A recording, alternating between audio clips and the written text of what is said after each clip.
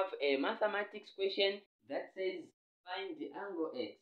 This angle you are seeing here, when they say an angle is an amount of turning.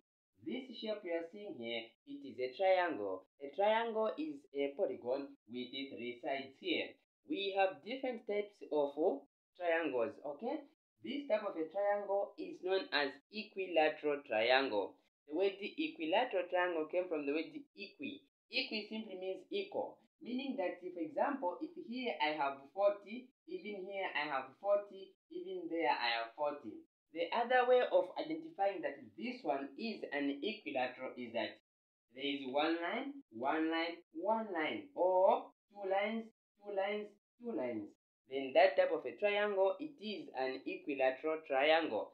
This simply means if here I have x, even there I have x, even here I have x. That's the actual meaning. But the question is saying find the angle x, the angle which is there, okay? Now, we know that the sum of all the angles in a triangle are always equal to 180. So we're going to say x, this x, again you say plus this x, again you say plus this x, equal to what? 180 there.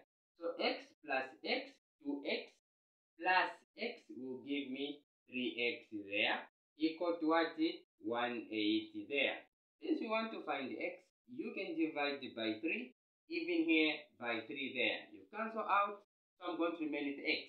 So now I'm going to say x is equal to, so 3 into 180 is going to give me 60 degrees, which is the answer.